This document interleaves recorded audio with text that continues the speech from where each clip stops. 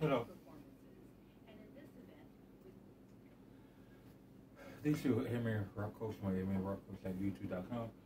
And tonight's subject is about Peach Mango Dawn by Mountain Dew Rise Energy. Mountain Dew have had energy drink before. Well, actually pretty good. A couple years ago, I tried one. I love it. And I tried one of these. I think the blue pomegranate was okay. I did a review on Game, so you can see my reaction. But this right here, I tried this about a day or two ago. And tried this a day or two ago. I gotta see that type of show. Peach Mango, it's pretty good. It's got 180 milligrams of caffeine. So that's like drinking maybe 2 cups or 3 cups of black coffee. Only 25 calories.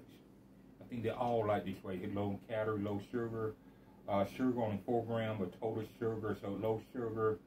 Vitamin A 100 milligram, vitamin C 90 milligram, niacin, vitamin B6, polluted acid, zinc. So it's supposedly a little bit, 2 cups of coffee. 5% use 0 sugar added, zinc and vitamins and antioxidants. Like a line, like you wake up in the morning and take the day on like a line. So here I go.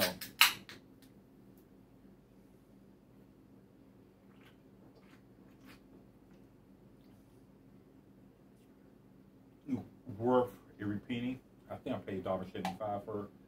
Depending where you get it, you might get it for $1.50, maybe $2.25. You can't taste that peach taste. You might can't taste mango that good, but some people say you might taste mango more. Some people say taste the peach more. The peach, P-E-A-C-H, if I pronounce that right. I could taste that more, and I like it. Do make the flavoring disappear real quickly, so I guess that when you want to keep drinking it, but out of a 10, I give it 9. I give it 9.